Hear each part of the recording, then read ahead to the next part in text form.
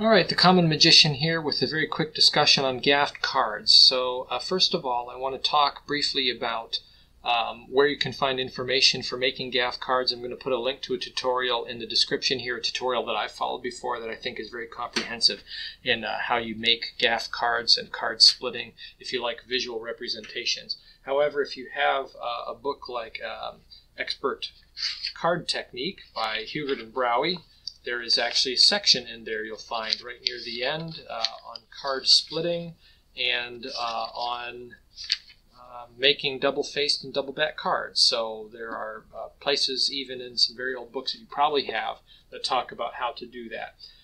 Very quickly, I want to talk about some card hacks before we get into discussing these gaff cards. First of all, it's good to have double jokers. So one thing that you want to do to get a deck looking like a deck that you might buy with magicians in mind from some of these online vendors with these decks printed for magicians, you want double matching jokers. Buy in bulk your cards, like bicycle cards. We have 2 reds, 2 blacks. Take out the similar decks, the 2 red decks, for example. Go in there, you'll find 2 types of jokers. You'll find one that's color and one that's in black and white. Switch the black and white for the color from each box, and you'll have one deck that has 2 colors. You'll have one deck that has 2 black and whites, and you'll have 2 decks that have matching jokers for matching joker needs, if you have that. I have a deck here, which is an Arco deck. This was a 2011 reprint of this pattern. I bought a brick of these a number of years ago just so that I would have a few of them to work with. They printed this with magicians in mind. It comes with 2 jokers that are not identical. They're pretty similar. I wish that wouldn't have that mark on there and they would be identical, but I have enough of these that I can switch them out. But it did come with 2 gaff cards. So decks come essentially with 4 spare cards other than the 52. You're going to have 2 jokers and you're going to have 2 gaff cards. Now these typically are commercial cards. There will either be a commercial card that has a back printed on it, or it's a commercial card that just has some information printed, and there'll be 2 of those. One of them might even be the guarantee card. B cards come with a guarantee card, which can serve as a 3rd joker. So you have a joker that's black and white, a joker that's in color, and then a guarantee card which has the joker logo on it, and then some text on there about defects and returning the deck if you find any defects. Now that card has a back print on it, so you could use those commercial cards for making gaff cards without ruining any other cards. Now this Arco deck came with a gaff that has a blank. So it actually came printed like that, and a double blank. So this is printed on regular stock, and it's cut from the stock, which means that these cards can go into the deck, and you can faro the deck, and they won't get in the way. So these are commercially available gaff cards that came with that deck, and that's kind of a nice little perk there for that particular type of cards. Now, if you want to have cards like that, you can purchase them from Bicycle, in particular, in that Bicycle back. Rider back for your decks, or you can make them. Now if you make them, just know that homemade gaff cards are not going to act and behave exactly like printed cards, so just be aware of that.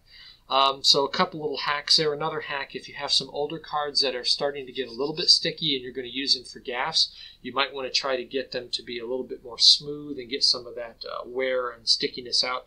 I found that using a regular pencil eraser and just running it kind of firmly around the back of the card or the face of the card, whatever the case may be, I found that removes a little bit of the residue that's on there that you can't see that makes it sticky and allows it to slide a little bit better. So using an eraser to clean up. Now, you couldn't do this for a whole deck, so don't think that you can take a deck of sticky cards and make them new again. That won't work. But you can use one card for the gaff cards that you're going to use to clean them up.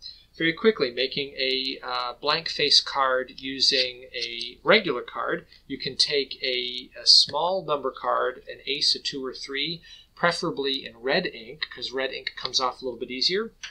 Take a Q-tip and isopropyl alcohol, rubbing alcohol, and you can actually rub off the ink. Now it will ruin the embossed finish a little bit, and it will kind of smooth that out. But I found that what you can do is take a white crayon, the crayon that has no use from the crayon box, you never really use it, and you can then color over the place where you remove the ink, where that embossing has been rubbed down. And then take a paper towel and rub off the crayon as best you can, and it will restore the kind of semi-gloss finish to it, such that you won't notice those places that have been worn down. Now the embossing will be gone, but the finish will be right, so you can do that. So that's a little hack for you to make a blank face card. Now I found that this doesn't perfectly remove the ink. You'll still find under close scrutiny a little bit of that ink left in there. And if you try to get rid of all of it, you may go too far. So if you want to make a blank face card, that's a quick way to do it. If you want to make a blank face card otherwise, one way to do it is to take some moderate cardstock, so kind of the thinner side of cardstock, and do the same thing. Take a white crayon and color in a card-sized area in different directions. Take a paper towel, buff that down in so that you have a nice, clean, semi-gloss finish. Turn it over, and then after you split cards, like you can see in the tutorial that I posted to, take the thick side, which has the inner glue layer, which is black, and the back, and then you can apply some rubber cement. Use it in contact cement mode. Apply it on the one side here. Apply it on the non-crayon side on your stock. Let it dry, and then adhere those two sides together and rub them out nice and clean and clear, and take some scissors and cut very cleanly all the way around, and you can end up with a very nice looking blank face backed card, which is what I did here. So this stands up to pretty close scrutiny. You would notice that it doesn't have any embossing, but this otherwise looks like a pretty commercialized printing of a blank face card that could be used for most things where you would need it. So that's one idea. Now, the Hofzinser card, which is a whole other thing. Actually, before I get to the Hofzinser card, let me talk about double backers and double facers. I found that when you're splitting cards, you'll end up with two sides that'll be talked about in that tutorial. One side would be the thin side, which could be the back or it could be the face, depending on how you split it. You do have some choice in that. I found that if you take the thin side and a thick side of another card and you repaste those back together, that the thin side will be a little bit bumpy. That's because the imperfections from the paper show through a little bit. So here's a double backer I made using that technique, using a thin and a thick. And I did find that it doesn't quite come out perfectly smooth. Now, it's good enough that it worked for me there.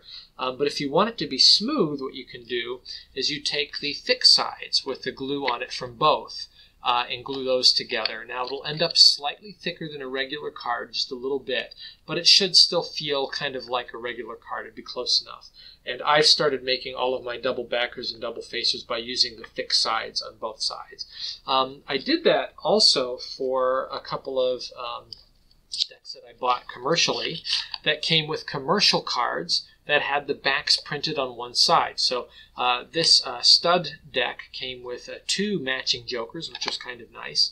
And then it came with two commercial cards that had the regular back printed on the back side of it. And on the other side, one of them had rules for the game, and the other one had the hierarchy of hands. So I split those, and I split them so that the back side was the thick side, and then I took those two thick sides and I glued them together, and I made myself a really good double backer. So I did that with a few different decks. I did it with this one, and I did it with a couple of Bicycle Novelty reprints. This is the Bicycle Auto Bike deck, and I did the same thing. I took the commercial cards out, and I made myself a double backer. So that's something you can do if you're very careful.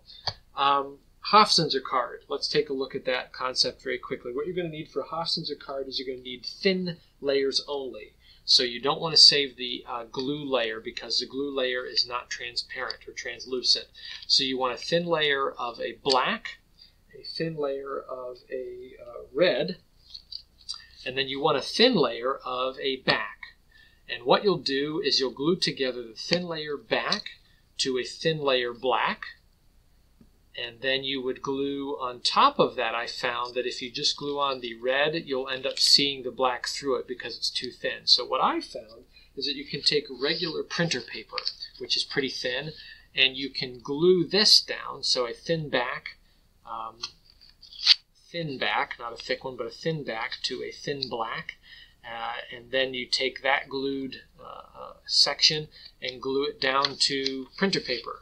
Cut that out very carefully and then glue to that a thin red, and it ends up making your black inner sandwich section disappear behind the white.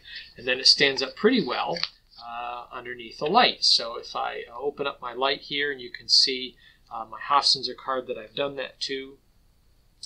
Inside I can see my 9 of spades, and then when I turn it over I see my red 6 of diamonds. So you can see my 9 of spades through that. So this has 4 layers. Thin back, thin black, printer paper, and then a thin red. And this feels pretty much just like a regular card. This would pass pretty close scrutiny for someone to look at. I found that you can just use this as a dupe. Put it in your deck as a duplicate. Use it as a duplicate when you need one, and then use it as the Hofzinser card ghost effect whenever you want to do that. So very quick tutorial on gaff cards and my hacks and ideas. Take a look at that other tutorial to look more in depth at splitting cards and gluing them together and some methods for doing it. And I wish you the best of luck with this, and happy magicking.